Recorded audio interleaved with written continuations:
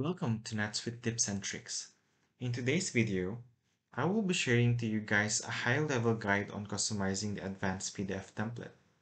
To start, go to Customization, Forms, Advanced PDF or HTML templates. In this page, you can select what specific advanced PDF template you would like to customize. For example, let's customize the invoice template. In the Advanced PDF for HTML template page, we have two sections, the New Element and the Style section. In the New Element, it allows you to add elements such as fields, text box, image, table, and other elements that you could explore. While in the Style section, it allows you to format the text and tables inside the Advanced PDF template. And now let's start to customize the Advanced PDF template.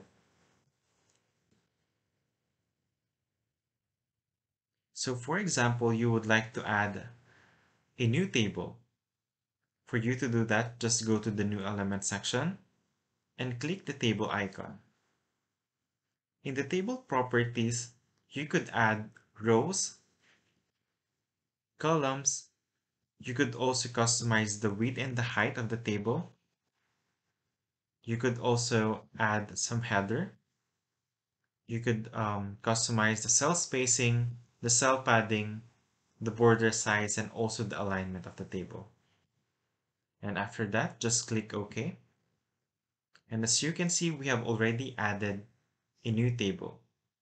And for example, you would like to add a text for the header of this table, you could just directly type it on the cell or in the cell. So we have memo. And in the cell, for example, you would like to add the memo field. Just go to the new element, add or click the plus icon and type memo.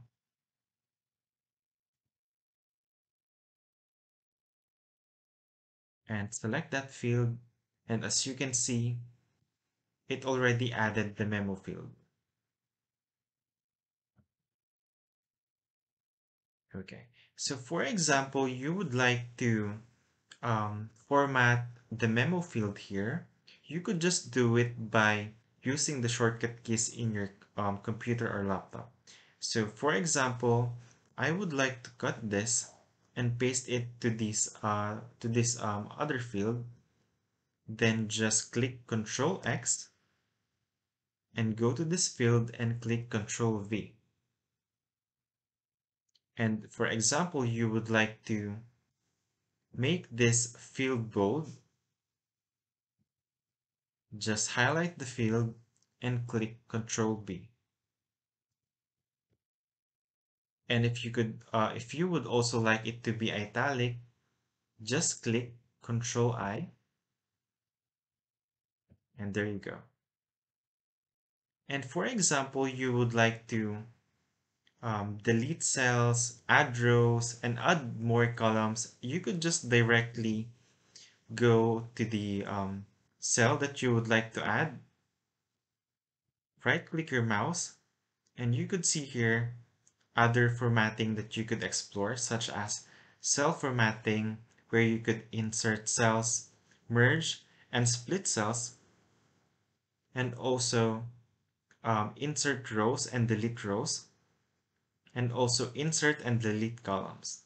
So for example, you want to delete this column, just click on that and then right click, go to the columns formatting, and then delete columns.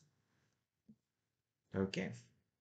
So for now, this is all that we've got, and